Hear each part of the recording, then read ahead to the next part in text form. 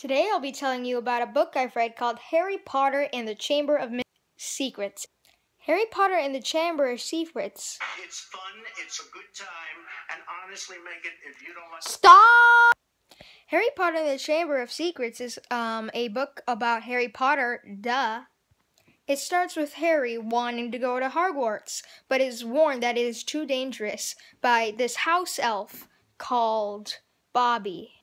I just get mixed up. So Dobby drops cake on Harry's aunt to make it look like Harry did it, but really it was Dobby from the start. He also blocked the platform 9 3/4 so he couldn't get in. But then they finally make it using Ron's father's car to get to Hogwarts. When they get there, there was many sightings of people being petrified, especially Filch's cat. After a while, Harry finds out about this person called Tom Riddle, who was actually Voldemort in disguise. I wasn't supposed to say that. Someone bleep that, please. Later on, Harry finds this diary, which was Tom Riddle's.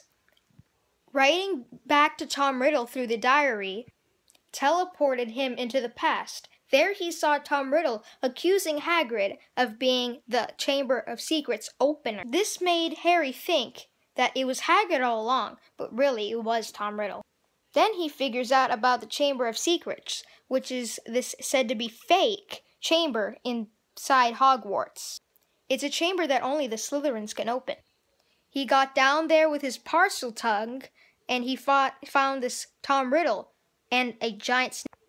Though it was easy for Harry Potter to defeat the snake because he's Harry Potter. Not big surprise. Nobody knows who I'm quoting. Okay.